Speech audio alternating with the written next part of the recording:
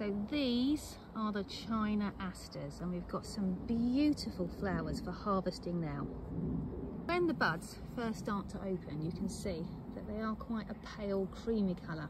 However, as they develop, they start to colour up and the flowers start to become ever more fluffy.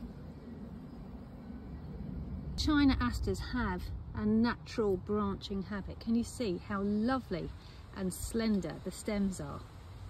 What I will do is I will chase down the stem all the way to a junction.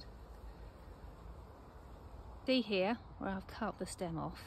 Will then slide my fingers down the stem, taking off all of the lower foliage, finally placing it in a bucket of cool water to condition.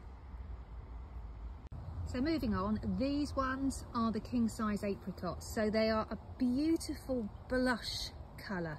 Some of them are more pink and some of them are a bit paler, almost a creamy apricot-y. I've got a lovely bucket of them here.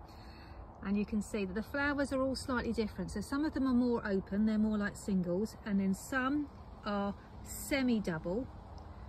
And then others, if I come round here, see these are fully double. These ones are a little bit paler. So it's just a glorious selection of different shapes, all in this beautiful, beautiful colour. They look amazing with the dahlias behind, don't they? Beautifully complementary.